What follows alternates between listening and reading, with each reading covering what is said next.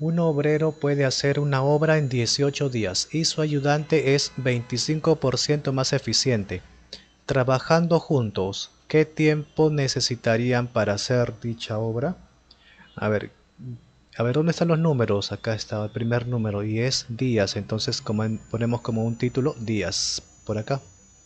Otro número, acá está. ¿A qué se refiere?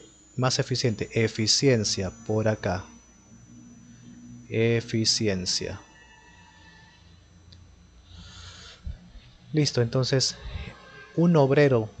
A ver, la primera fila va a ser para el obrero, ¿de acuerdo? Entonces hubiéramos colocado, eh, o el trabajador vamos a poner acá.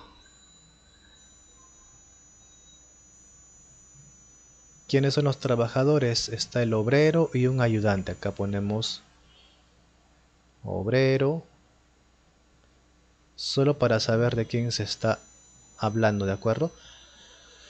Listo, un obrero puede hacer una obra en 18 días. Obrero, acá está días, así que acaba 18. Y su ayudante es 25% más eficiente.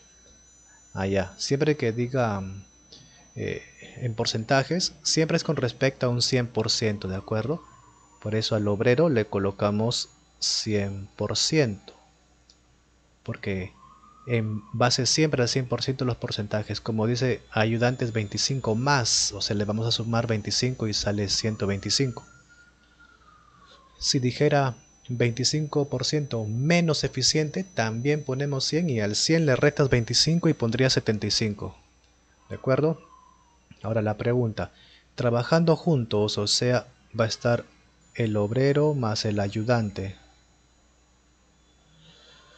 Trabajando juntos, ¿qué tiempo? O sea, ¿cuántos días? No se sabe. Necesitarán para hacer dicha obra. Van a juntarse, o sea, se van a sumar las eficiencias, sería 225. Ya está.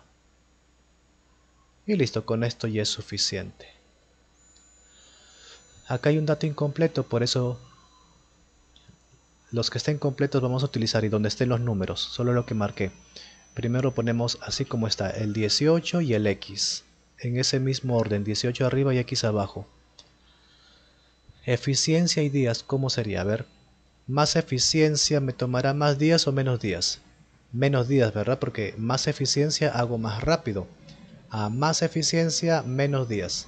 Acá están diferentes los signos, entonces inversa. Cambiamos acá el orden. El que le correspondía al 18 ahora viene debajo. Y el que respondía al X ahora viene arriba. Listo, ahora vamos a... primero simplificamos, a ver acá. Quinta y quinta, o sea entre 5. 100 entre 5, 20. 225 entre 5, 45. De nuevo entre 5, 4. Entre 5, 9. Así que acá vamos a multiplicar. 4 está dividiendo, así que va a pasar a multiplicar al 18. Sería 4 por 18. X que divide pasa a multiplicar acá al que está arriba. Listo. Ahora todavía no hallo el X porque este 9 que está multiplicando lo voy a pasar para este lado dividiendo. Siempre el que multiplica pasa a dividir. Ahora 18 entre 9 es 2, ¿verdad? O sea, esto ha salido 2 y 2 por 4, 8.